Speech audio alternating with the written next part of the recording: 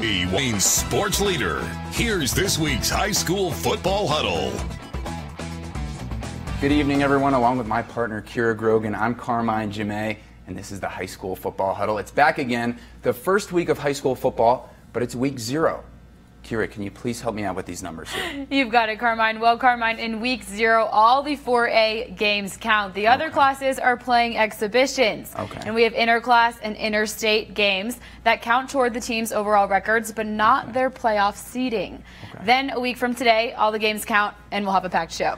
Okay, I got it. Thanks, Kiera. You know more about this stuff than me, but I do know one thing. You were live at Natrona County High School before the defending state champs hosted Cheyenne South. That's right, Carmine. And before the game, I caught up with head coach of NC, Steve Harshman.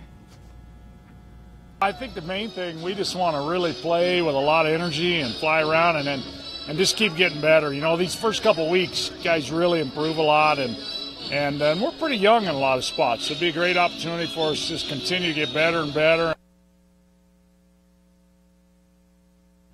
The past 2 years, NC has beaten South 62-0 and 59-0. Well, tonight, South, of course, was looking to change that up on NC's turf. First play from the scrimmage is a play-action NC junior and quarterback Harrison Taubert with the look downfield to find Cooper Quigg, who's one of 4 All-State players returning for NC this year, rumbles 65 yards down to the 1, and senior Dante Wallace finishes from there to get a score up on the board for Natrona County at the start of the game.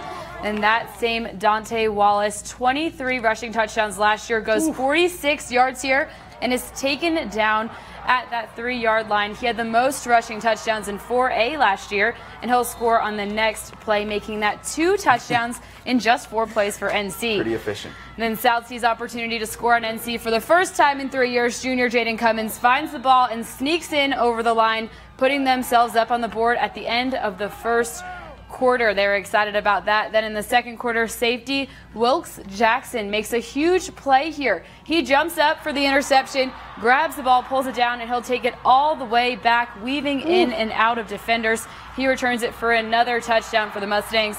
This is actually an improvement for Cheyenne South from the last 2 years, but they fell again to NC tonight, 68-12. So a great game from NC's All-State running back, like you mentioned, Kiera, Dante Wallace. And I like to call Dante Wallace Dante's Inferno because naturally he tortures the defense. But I got a nice compliment today for the nickname from his grandmother on Facebook. So thanks to Ann for that, and a nice win for them. How happy did that make you feel? My heart was like, it was throbbing. But let's get back to some football here. Come on. Yes. All right, so we had a great game of the week to start off the season. You're right, Kiera. That's enough pumping of my tires. Let's get back to the games. The game of the week is the only 4A ranked matchup. Number 5, Rock Springs, has new head coach Mark Leonard from Torrington.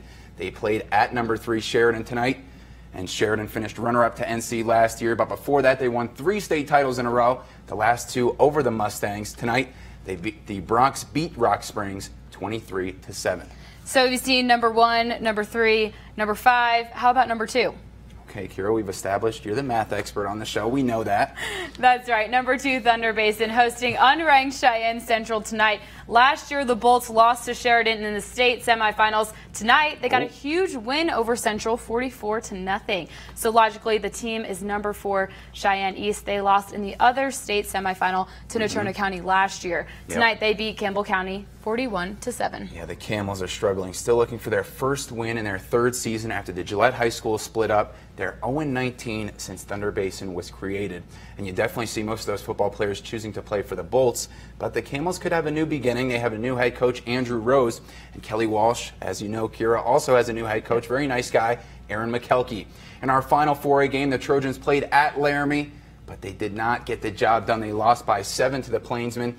And so Laramie won that close one. That could be for the 5th spot in next week's poll.